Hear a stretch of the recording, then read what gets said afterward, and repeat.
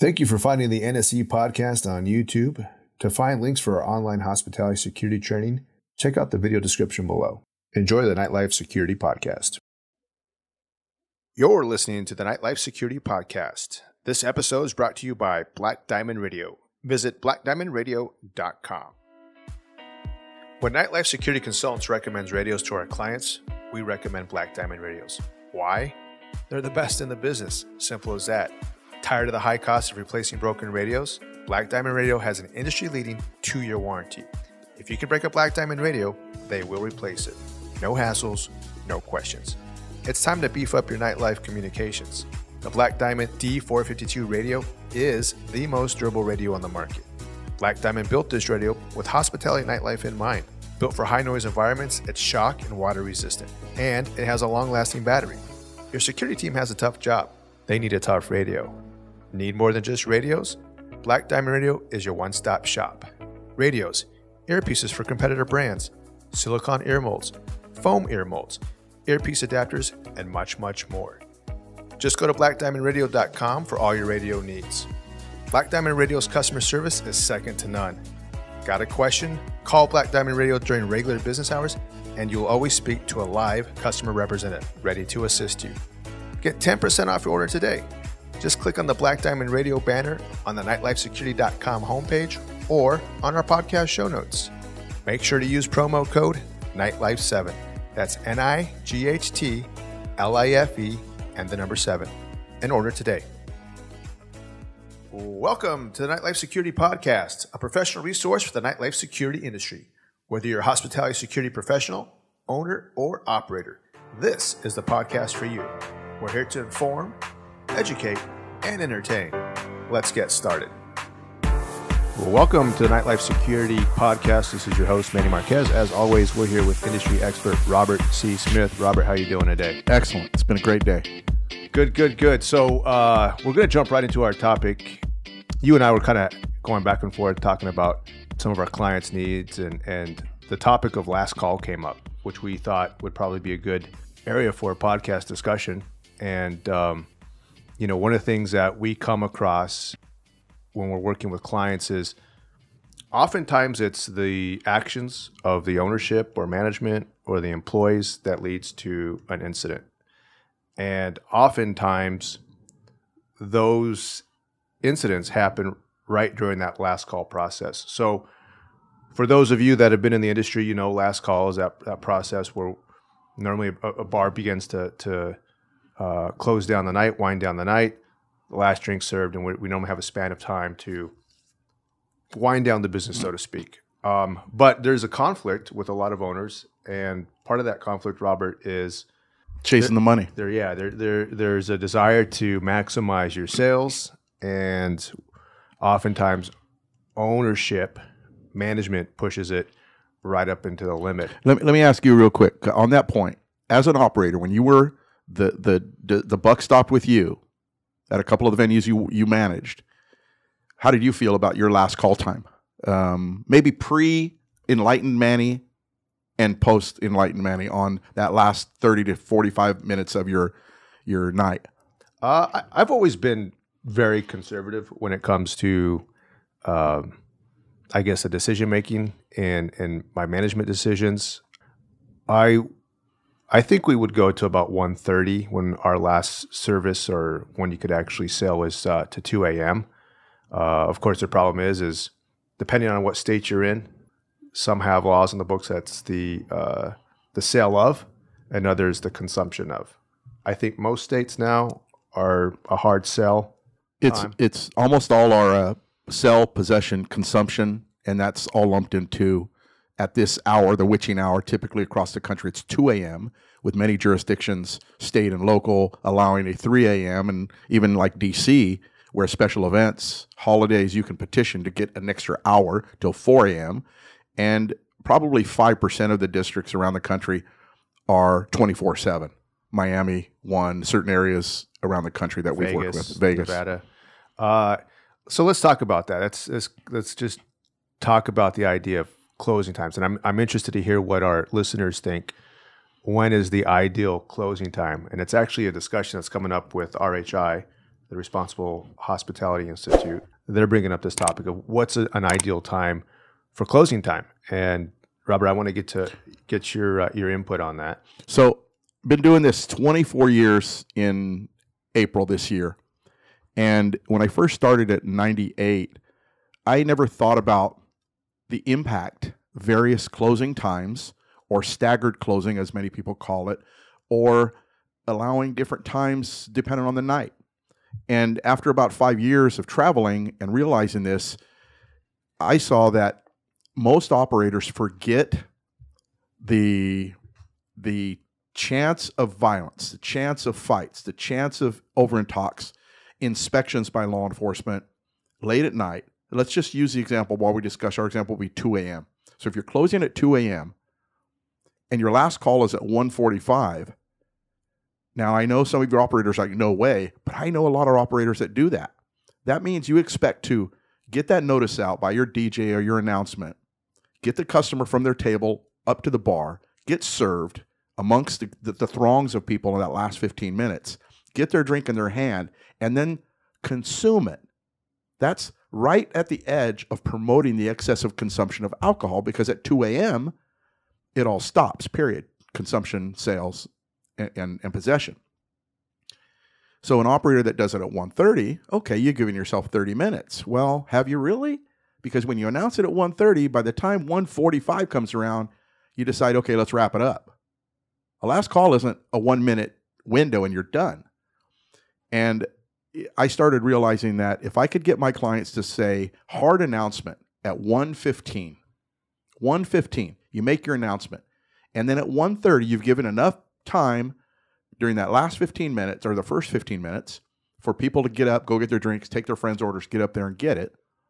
And at 1:30, sorry, we're done. That's your last service. Now people have a real time to finish that drink, that Long Island or that gin and tonic or whatever they have. You're not forcing them to down it. Employees don't have to push them out the door. There's no server at their table saying, come on, drink up, drink up. There's no bouncer, floor host pushing them out saying, come on, you got to drink up, drink up. Those moments can be prevented if an owner or general manager could see the value is way worth doing an earlier last call. And, yeah. I've seen it. I would totally agree with an earlier last call. I think oftentimes it would also depend on the type of night, the volume of business. It would often change from night to night, but I like the idea of a last call, an opportunity to get that drink in, and then an opportunity to actually enjoy that drink with that last half hour. Let me ask you this question, because this comes up quite a bit. True or false? It's illegal for a bar to call last call. You've heard that. Yeah, that's false. I wonder where that came from. I think it's like a lot of things, and I mentioned this pre-starting that since you've been attending the classes in San Diego, LA, around the country, you chimed in on a manager side, and you brought up a real good point that 25 years ago, 30 years ago, when you started business, 25 years ago, you learned from the manager. Now, who's to say what that manager taught you was correct? Now it's a pass down of misinformation that is never checked and verified. And then you train a manager and you pass down the same misinformation.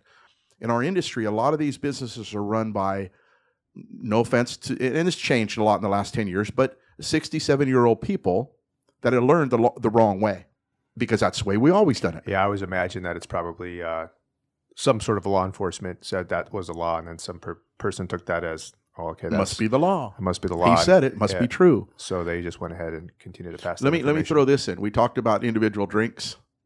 A lot of our clients, probably 50% of our clients, do bottle service. That's a bottle. That's 750 milliliters. You're going to serve them up? No, not at 1:15, not at 1:30.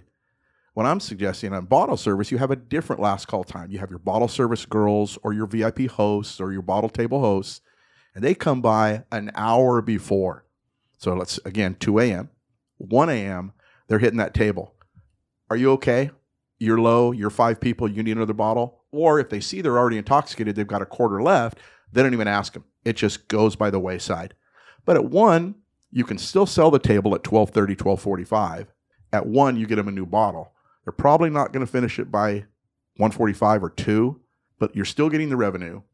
and you're still being able to evaluate them with enough time to deal with them, I believe, for the bottle service. Yeah, a lot of times we have those stories of when bottle service is involved because, again, the greed sets in and you can sell a table. I mean, some places are selling for $5,000. One of our clients is $5,000 for a table. And people are coming in and paying that at 1 o'clock. They see that dollar amount. Of course, they want to sell it, but they're also setting themselves up for, I guess, not a very good customer experience because what you'll end up having is to rush that person through a bottle, however many number of people there are, in less than an hour. Is that really what you want to be known for? You know, so it's one of those things too that what are we giving the guest as far as an experience? And is that worse off than passing up that sale so you give them a better experience the next time? And this is, and I want to make sure that our listeners, if you're an employee, a server, a bartender, if you're a bouncer, a door host, an ID checker, whatever your position is in the company, you need to have an open discussion with your manager, your GM, or your owner, and have them listen to the podcast. Have them open their mind. Maybe they will open their mind a little bit because chances are they've had, and the owners or managers will know this, and you already know this, listener. You've had more issues, and we're saying 2 a.m. is your cutoff, you're done. Even if it's 3 a.m., you're cut off, you're done. You've had more issues in that last hour than you've had 3 hours before because people are primed, they're jacked, they're drunk, and now you've got to deal with them that last hour, 40, 30 minutes. And if you just finished serving earlier, you wouldn't have those issues. Again, like what I said at the top of the show is a lot of times it's our actions, it's our habits, our policies, procedures, practices that get us into trouble. And the other thing I don't like, and I'm sure a lot of listeners have had this experience, is in the business we call it the hard push, and that's when you're trying to get everybody out of the building. And oftentimes, and I've seen crews locally and when we travel, how incorrectly they do it because it's in a very aggressive. You got to get out of here. Let me to now the think door, about that. Finish your drinks. Yeah, you know, it's that kind of that sing-songy TSA type of attitude. And think about that. Who's doing the push? Everybody knows that's what it's called. Do the push. Who's doing that? Is it the owner? Is it the general manager? No, they're already counting out. The owner's at home, drooling on their pillow. If he's working as a working owner, he's back counting the money out from the servers that have already closed out, the registers that have closed out. Who's doing the push? The guards. They've been working, 8, 9 hours, 4 to 7 hours. They're tired. They've been dealing with people all night long. And now they know they've got a window of 10 minutes because 2 a.m. they know, which is not true. They know they can get shut down forever and have their license revoked if they're caught serving or drinking or selling alcohol at 2:01. It's not true. You can get a fine, you can get an administrative issue, but you're not going to be shut down. But they're worried about it, so it's their job. So when they're angry and someone says, fuck you, who the fuck are you? I paid money for this. It just sets them off. And that's because we're doing the push 10 minutes, 15 minutes before the witching hour of 2 or 3 a.m. It's not the manager. It's not the owner. They typically don't do it. You put the employees in the position to fail by setting that time. Yeah, it didn't happen at a place that I worked, but I recall hearing a story of an owner that found out his security team was doing a hard push, and he didn't like it. He wasn't there every night. Showed up one night, happened to be there at close. Saw his staff doing the hardline push and basically yelling at customers. And he told his staff, don't do anything. I don't want you to say a word. I'm going to show you that I can clear this place by myself without yelling. So the security team just sat back. Owner went around, thanked everybody for coming out, asked them nicely, politely to make their way towards the front door and finish their drinks. And he was able single-handedly to clear an entire venue, which was probably, a 3,000-4,000 square foot venue, 250, 300 people, just because he was polite and he finessed the closing process, which I always like that stuff. There are so many variables. And I remember when I would come in to one of your venues, the variables are the lights at last call or last service. Are the lights down? Is the music still bumping? Is the DJ a part of your team, or is he coming in on his own to keep that party going until 1:59? Or do they know where their bread is buttered and they're going to cut their music and change the song? I mean, I'm old enough to remember the songs that would play at 1:30 in any bar I went to were boring, walk down the La Rosie Lane with your partner holding hand kind of song. They weren't party songs. And it was to get you mentally in the mood with the lights slowly going up that it was time to go. And I guarantee you, I haven't ever asked you this, but you have seen people when the lights start to go up and the music changes, they say, they're closing. Let's get ready to go. Let's get our tab. And it's just done. You don't need to push. Yeah, there's a lot of the, I guess, best practices when it comes to closing that I'm sure a lot of managers and operators incorporate. But I mean, since we're on the topic, let's talk about them. One, you have your music, and if it's in-house music, what we used to do is be very mindful about the BPMs, beats per minute. What you want to do is you want to slow it down, so you want to play some slower songs. Two is lighting, and I was always a fan of a gradual increase in lighting. Most of your lighting is on dimmers, so gradually bringing up the lighting so that people start getting the mental cue that we're winding down. Another thing would be is if we have TVs in the establishment, you start turning off the TVs. You give them all these cues and hints that, hey, we're winding down. There's another one that isn't done a lot. I think maybe 10% of our clients do it, and I love it. If, again, as the time we're using is 2 a.m., they will not allow people in their venue at 1:30. They're done. No more re-entries. No more new entries at 1:30. And re-entry, they're done at 1:40, 1:45. Once you leave, you're gone. So that you don't have to worry about if you're closing and they know that you're serving until 1:50, they can rush down from bar A that stopped an hour ago or 30 minutes ago, rush into your bar in the last minute and get a quick shot or drink. It's part of that culture you have talked about a lot, from the BPMs to the lights on dimmers, the TVs, working that door. And it's funny, a lot of owners are worried that, you don't know about business in this town. No, I know about business in all the towns. They're all the same. Whether it's 2 a.m. or it's 5 a.m., the same things happen. But the customers will learn and adapt if you're providing them with a good value for visiting your venue. They will want to come back, and they will learn. Whether it's pat downs, as we've talked about, or metal detectors, or last call, they will learn and adapt and accept what you're doing because it's to keep them safer. Yeah, I call that, and there's a lot of areas in hospitality where you do that, but it's setting the customer's expectations, right? You want to train your customer to behave the way you want them to behave. And if they're repeat customers, they'll get what the drill is at the end of the night. They'll get what the drill is at the door. You managed a venue in downtown San Diego in the gas lamp for a few years. You had a rival venue beneath you, and your closing, your customers were out the door by starting to be on their own, moved out because of all the things you did to settle them down and get them to know it's time to leave by 1:40, 1:45. And there was no one in your bar other than maybe a boyfriend or girlfriend of a bartender hanging out waiting at 2 a.m. And so your door sometimes would be shut at 1:50, 1:55. The bar below you, problematic. Very problematic. They were letting their people out and stay in a party with loud music, just bumping until 1:50, 1:55. Or up to 2 o'clock. Yeah. Yeah. So we, in that instance, we had, we adjusted our closing time so that we wouldn't conflict with the crowd below us and get our crowds intermingled, because that would just cause more problems for our doormen. So what you did, Manny, is you mentioned gym and RHI. This came up 8 years ago. It came up 15 years ago. It's called a staggered closing within business districts. You did it because you saw the value and you weren't losing that much money, if any, by closing a little bit early based on the problems you got from the other bar.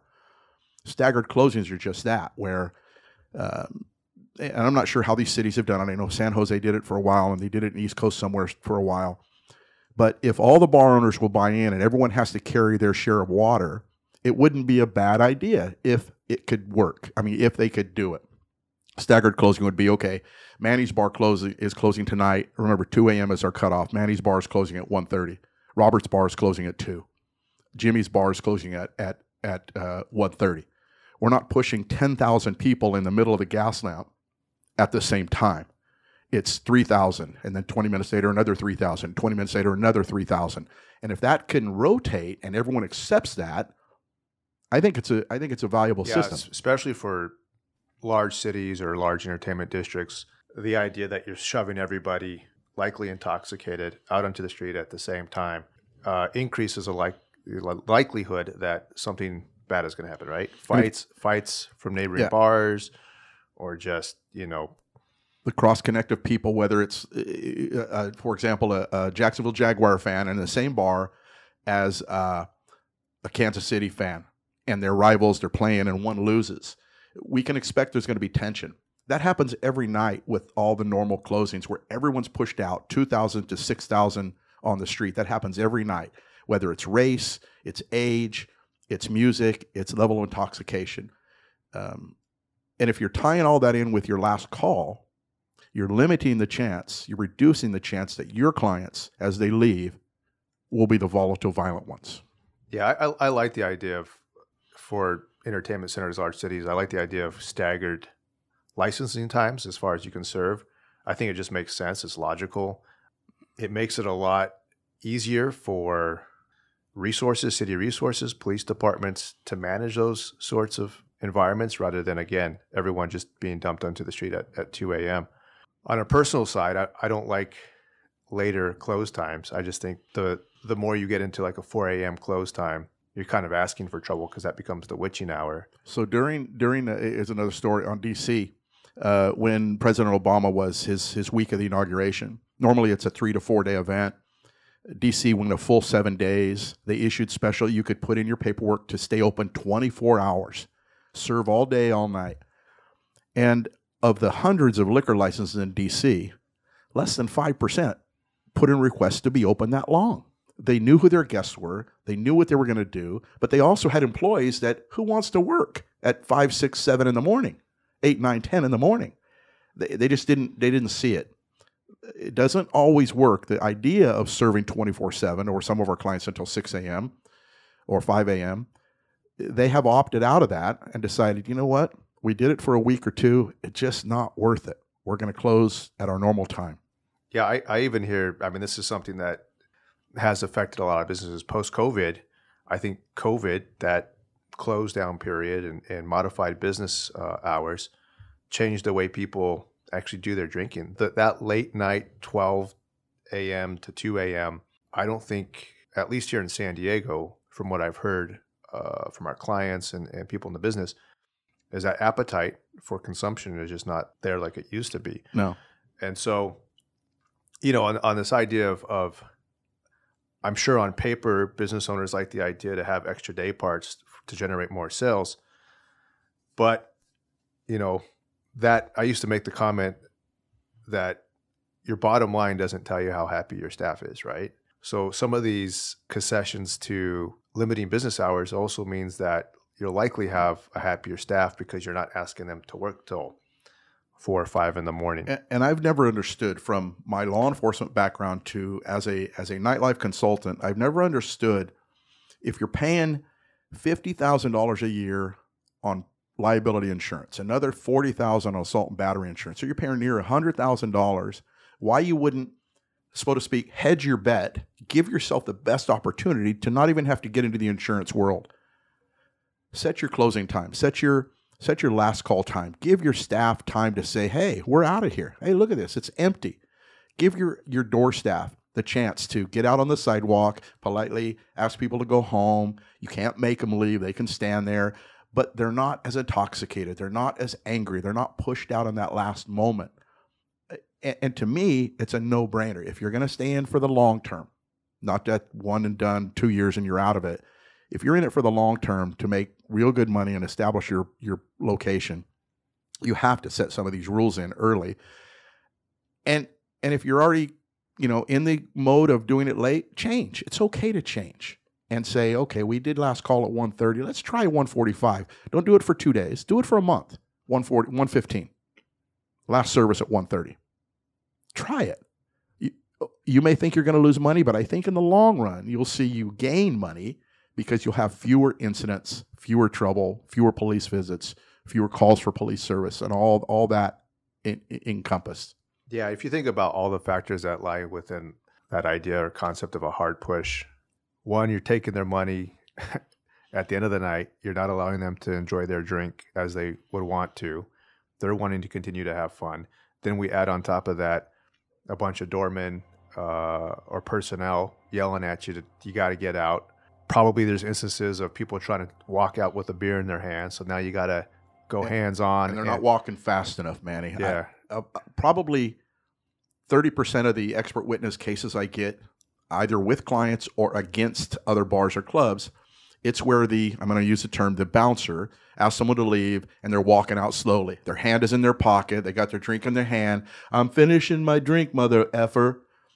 You got to move. And the bouncer puts her hands on him lightly. The guy says, don't fucking touch me. And he starts to turn around and the bouncer gives him a shove because he's doing the hard push because the guy's not leaving fast enough. And then you take into account, being a security guard is not always an easy job. You're probably, a lot of these guys are frustrated or just tired, want the night to end. Maybe there was an incident before that they're still dwelling on. They're human. Yeah. So all these emotions come out and you add that sense of urgency, it's a recipe for issues to happen. And so I guess the big point of this, the big picture concept is that the liability will increase if you're doing hard pushes. The liability increases if you're pressing the clock to try to generate more sales. And the question is it worth it for the long-term health of the business? Is it worth that to do that night after night? And I think it creates a very negative customer experience. A lot of times when you look on Yelp, a lot of the Yelp is at that closing. When we were getting ready to leave, when we had our tab, XYZ happened. I would ask owners listening, general managers listening, just do an informal survey of your staff. One evening before it gets too busy, walk by and say, hey, what do you think if we did our last call at this time? I'm almost 100% sure 100% of your staff would say, oh, that would be great. You mean we'd be out of here at 2 a.m.? We wouldn't be cleaning and doing the side work until 2:30? Oh, that would be great. But if you're not asking, you're not getting them involved, they're already angry. Why not? Try it. Give it a month of an earlier last call, and you'll find you'll have fewer issues. Yeah, and I think too, once you do like a gradual close down from a dollars and cents perspective, getting people to do rolling closes on stations gets personnel out quicker, and chances are you probably can save some money on your labor issues or your labor percentages if you start doing that slow close type of approach rather than a hard close and everybody's cleaning up at the same time. Just something to think about. Yep. I would also like to know, through our comments, we post this podcast on our social media. I would love to hear any ideas or thoughts or tips that our listener has for closing, because oftentimes we learn equally from the client as we do in training them. We love the feedback. Yeah, or just general feedback, about the podcast, or maybe we didn't hit a topic that you thought would be appropriate, and we can address that at a later time. What else, Robert, before we wind down the show here? Just don't be afraid of change. I mean, COVID taught a lot of people a lot of things about change and adapting. And I truly believe there's nothing wrong with evaluating your system. And then if you think you need change, then change. If you don't, and you want to do last call at 1:45, good luck to you. But you've probably already had problems or violations after 2 a.m. And if you haven't been caught, you will be caught. My philosophy is prepare. It's not going to hurt you. Don't be afraid to change. Yeah, and I would say just for all of our listeners, or if you're managing or operating, just get away from that hard push, because it really does create a negative experience in the guest perception, likely causing yourself problems, and you're not doing yourself any good by doing a hard push like that. I think that's about it for... one more thing, Manny. I just thought of it as a law enforcement. If you were to just say for a month, wherever you're at, you did your last call at 1:15, last drink served at 1:30. If you were to ask law enforcement, hey, what do you think? They're going to say, that's great. That means there's fewer drunk people, fewer problems for us. If you do that and that's the response you get from the cop, here's another tidbit for you. Send an email. Hey, Officer Johnson, remember we talked to you about our last call? Thanks for the good feedback. He's going to respond back. He or she will respond back. That's a valuable tool for you to use if you ever have problems later. Look, I was working with the police. They said we were doing good. This is something we did on our own. We know we're taking a hit, alleged hit on money, but the cops like it. That can help you in any lawsuit, in any admin discussion, in any CUP discussion with your city or your area. Just don't forget, getting law enforcement involved on a positive change you're making. Your comment reminded me of another thing that I had in mind when we were discussing this podcast. They did this in Pacific Beach here in San Diego. Everybody did the 2:00 close times, but what they coordinated with the local bars, coordinated with the police department was to wear the yellow safety vests that were with the reflective surface on them. What they did though, Manny, and I'm sorry to cut you off, but what they did is on the entertainment permit, it says on all the liquor licenses here in San Diego, it says you must take reasonable control of the premise, the outside premise, sidewalk area of your liquor license established up to and including 30 minutes before and after closing. So these operators are like, what do you mean? I got to have people out there? And the city said, look, just have a couple of guys out front, 30 minutes before, trying to get people to go home, up to 30 minutes of closing. They decided to put those bright glow night safety vests on them. And they found that, and I'm sure you were going to say this, but they found that people coming down the street, maybe a little intoxicated, both walking and driving, would see 30 glowing vests. And they naturally assumed they were all police, and they went the other way. And it was just another way to get the crowds to disperse. It was a deterrent, got people to move. But it was also, the other side of that is if there was an issue, police had an easier time identifying. Readily identifiable. Who were the security guards or quote unquote the good guys in the situation. So that was super helpful. And the other thing I was going to say is if you're in an entertainment district or you have a lot of venues that are neighboring bars or restaurants, coordinate with your neighboring business for that last call outside, making sure we're monitoring, the not only the premise, but which would be the sidewalks and I guess what you would call the nexus. So the idea you just proposed, I can see business owners thinking it's a great idea, and then thinking of their competition operator owner. Let's just say a smaller business district with 10 locations, 10 liquor licenses. If they all got together and met and said, hey, why don't we do this month by month or week by week where you 5 bars close 15 minutes earlier than we 5. Next month, next week, we'll swap it. And it's, the hit and miss of the money, the weekends, the holidays, and we'll do that for a 6 to 8 month period.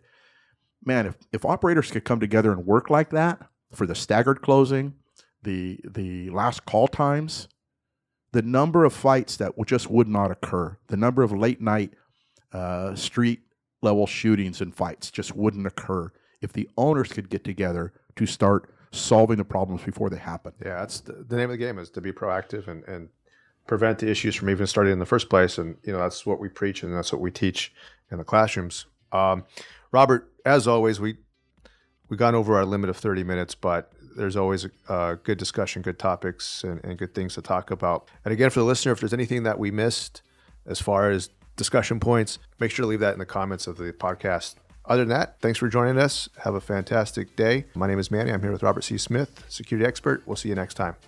Hey, listeners, before we go, I just wanted to thank you for spending the time today with us, listening in on the conversation.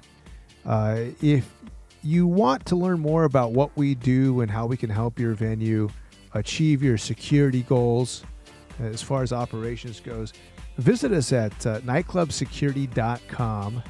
You're going to find a whole bunch of free resources, anything to do with hospitality security, as well as our online training programs we have to offer. If there's any sort of questions, comments, things you'd like to ask us, feel free to send me an email. My email address is Manny, MANNY, at nightclubsecurity.com. We would love to hear from you. And until next time, this is Manny Marquez thanking you for listening. And until then, be safe.